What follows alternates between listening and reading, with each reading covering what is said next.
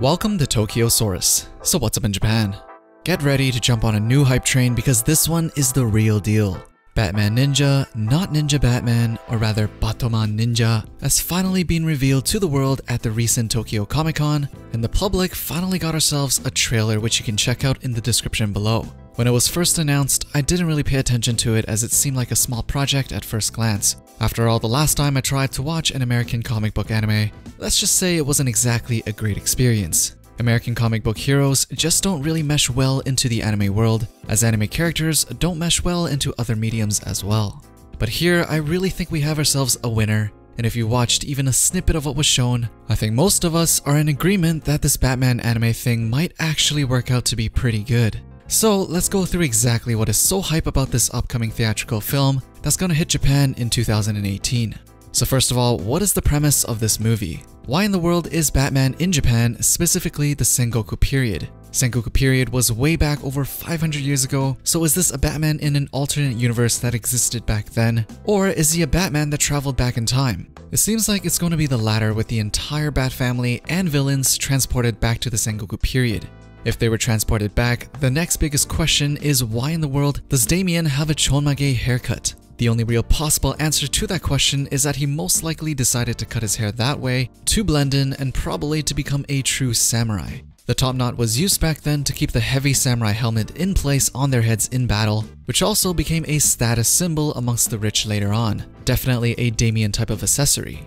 So the Joker has usurped Oda Nobunaga, who is one of the biggest names in Sengoku history, as a very powerful leader, and Joker is trying to rewrite history. Batman obviously isn't gonna let this happen and takes up arms against Joker as a samurai himself. But more importantly, we have some serious heavy hitters behind the scenes for this production. The writer of the story is Kazuki Nakashima, who is the writer for Gurren Lagann and Kill la Kill. And the person responsible for Batman and his crew's new look is character designer Takashi Okazaki, who was the original creator for the classic Afro Samurai. The composer for the film is going to be Yugo Kanno, who did the soundtracks for Psycho Pass, JoJo's Bizarre Adventures, Ajin, Baramu, and plenty more high-profile works.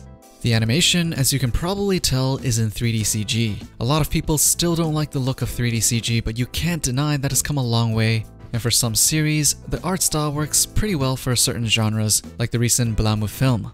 I personally enjoy the 3D CG aspect of the film, but it's surprising that the studio responsible for this film is a relatively small studio called Kamikaze Doga, who animated JoJo's Bizarre Adventure Stardust Crusaders opening song.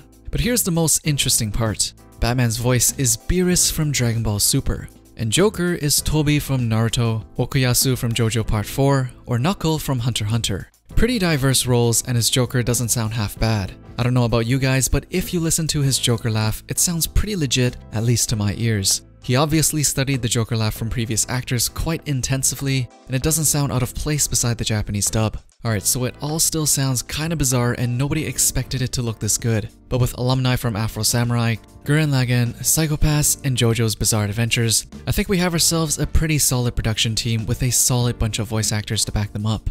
And is it really weird to hear Batman speak Japanese? No, because it's been confirmed in the past that he knows a ton of languages, with Japanese being one of them to a varying degree. There is no release date for the film yet, but it is expected to be in theaters in Japan only for 2018. Depending on the Western response to the trailers and etc., maybe we'll even get it in select theaters westwards, but most likely a digital/physical copy release for us. Anyways, are you down for Batman Ninja? And if you're not, why not? As usual, let me know down in the comments below. Don't forget to drop a thumbs up, subscribe, and turn on notifications if you want to be updated with the latest that's going on in Japan. And I'll see you guys in the next one.